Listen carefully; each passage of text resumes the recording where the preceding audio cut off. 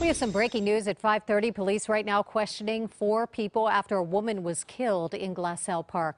The victim was in her car. This is on Isabel Drive and Avenue 33, and that's when she was shot to death. CBS 2's Jasmine Veal is following this story. She's live at the scene with the very latest. Jasmine?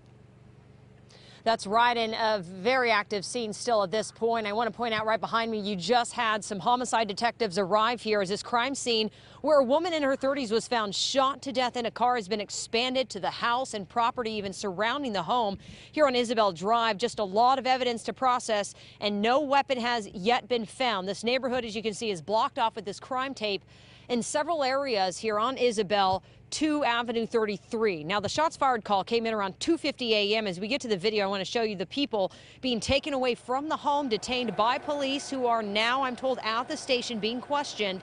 4 people in total, 2 men, 2 women, were pulled out of that home. Now, police are working still on identifying the victim. They think they have a name, but again, they have to make this official.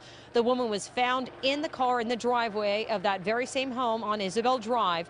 No word yet on any of their relationships. 2 children, though, were also brought out of the home. They are safe. They were taken to family members. Now, an active search was underway earlier this morning around 3 a.m.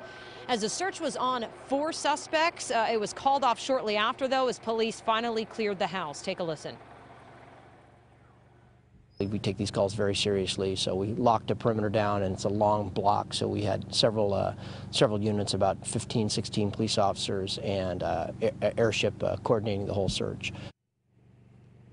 So back out here live, you can see those detectives being briefed by those officers who have been here on scene for more than 3 hours now. No one else who's reported injured. Residents this morning, though, were just told to be on alert. No telling when this street will be back open to residents. A few have been allowed to get in their cars and head out to work or their errands or wherever they need to go.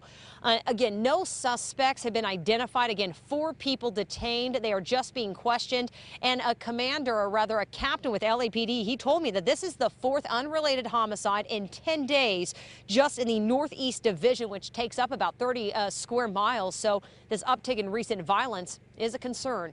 Reporting live here from Glassell Park, Jasmine Veal, CBS 2 News.